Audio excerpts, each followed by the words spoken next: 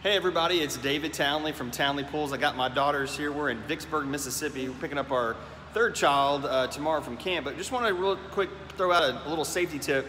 You guys will be traveling this summer, be going to hotels with maybe an indoor pool or maybe an outdoor pool. Something we want to do is just kind of look at the pool. It needs to be clear. You know, nobody should be swimming in any kind of cloudy water. That way, in case of a child or somebody goes under the water, you can still see them. So you can also bring some test strips with you.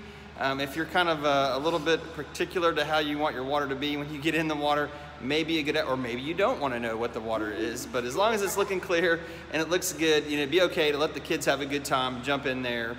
And then, you know, I would highly recommend big showers afterwards, right? Kids like big scrub showers. Yeah, right as we absolutely. So you guys have a good, safe summer, and we'll see you on the next one. Bye. Good summer.